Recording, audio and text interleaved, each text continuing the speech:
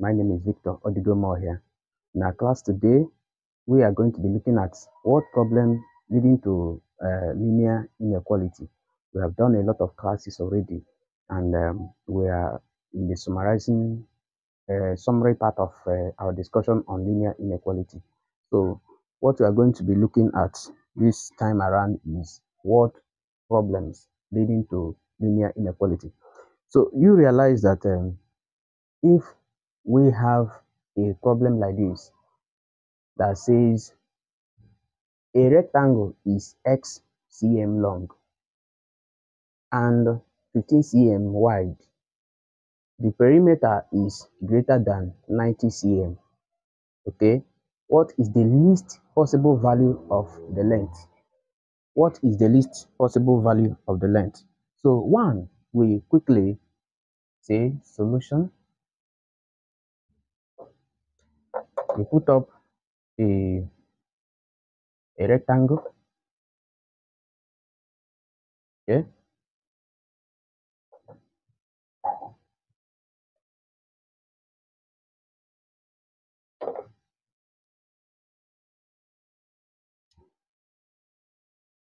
so this rectangle is x cm long, x cm long, and 15 cm wide, 15 cm wide. That's the width, okay, and this is the length. And then you know by properties of rectangles that this side as well will also be x cm, and then this side will also be 15 cm. That's by the two sides are equal. Okay, now they told us that the perimeter is greater than 90 cm. That's to say, you know that perimeter is distance around an object.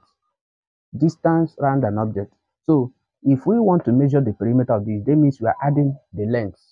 Okay, so I can say perimeter P, let's say P is equals to, of course, you have this, okay, x plus x in cm plus 15 plus 15. Okay, this will give us 2x in cm and here 30 in cm. Okay, and then there's something they told us again. They said that this perimeter is greater than 90 cm. Okay, that is to say, by implication, this value will be replaced this p. Okay, so I'm going to have 2x plus 30 greater than 90. Okay, then I will solve for x. So here I'm going to have 2x is greater than 90 minus 30. I'm sure you're following what I'm doing here. And then this will be 2x is greater than 60. Now if I divide both sides by,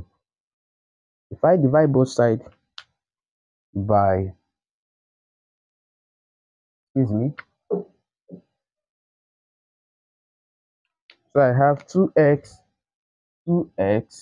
is greater than 60. So if I divide both sides by 2, I'm going to have 2x over 2 greater than 60 over 2. So you have x is greater than 30. Okay, let me attach the unit of measurement centimeter there.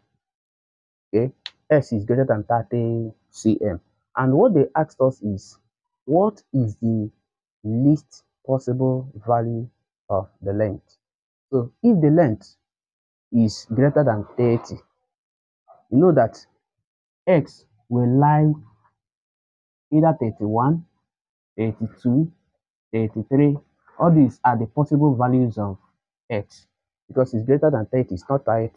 Okay, so by implication, it can be 31 cm, 32 cm, 33 cm. Now, among this range, what is the least possible value? So the least is 31 cm.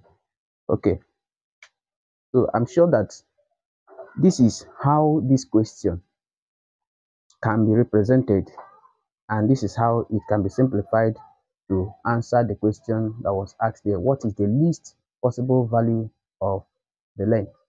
Okay, so this 31 cm is the least possible value of the length. Quickly, I'm going to do another example in line with this word problem. All you need to do is to check the next video I'm going to do, and if you have not subscribed to the channel, you try to subscribe to the channel and okay, like the video and share it to your friends. Okay, thank you very much for being there.